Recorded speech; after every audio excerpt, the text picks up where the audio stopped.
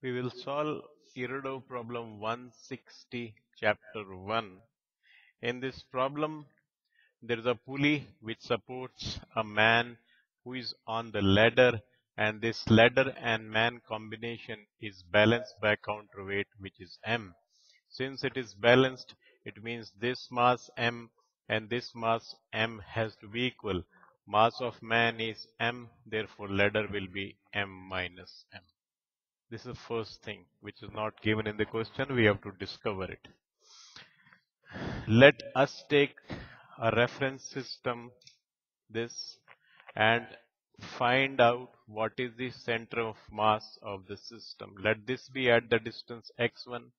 Let the ladder center of mass be at the distance x2, and let the man be at the distance x3 from this reference.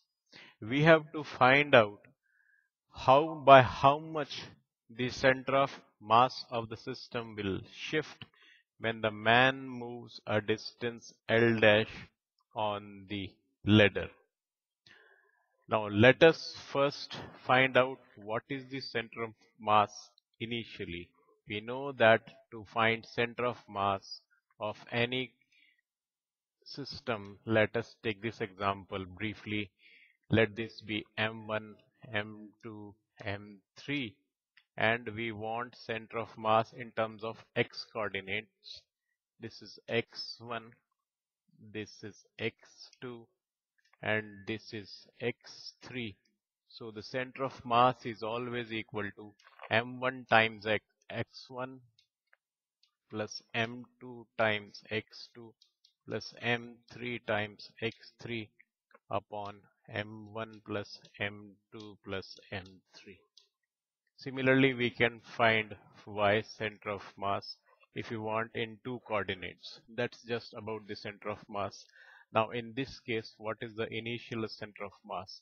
X center of mass initial would be equal to m times x1 plus ladder mass is m minus 1 into x2, m minus m into x2 plus men mass is m and x3 upon what is the total mass? M plus m minus m plus m. It is twice m. Now when the man moves distance L dash on the ladder, let us presume that this moves upwards by distance x0.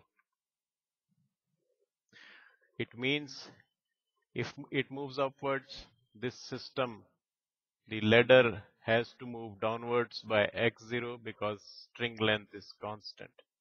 So it will come down by x0.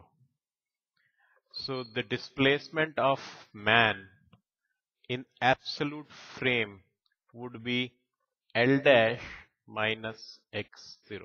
L dash has moved on the ladder, but ladder itself has come down by x0. So his movement in absolute frame is L dash minus x0. So what are the new coordinates? Here it is x1 plus x0. Here it is x2 minus x0 for the ladder, and here it is x3 plus this. Now let us find the center of mass on new coordinates. X center of mass new would be equal to m x1 plus x0 plus m minus m x2 minus x0 and plus small m times L dash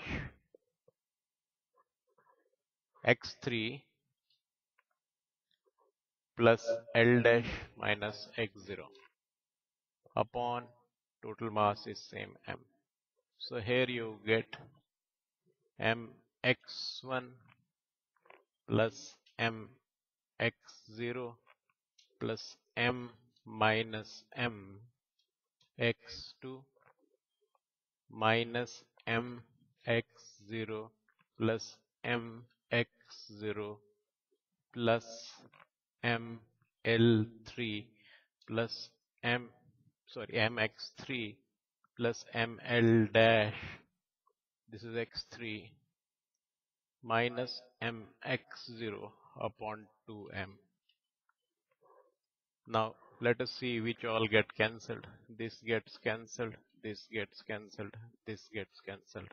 So it becomes mx1 plus m minus mx2 plus mx3 plus ml dash upon twice m.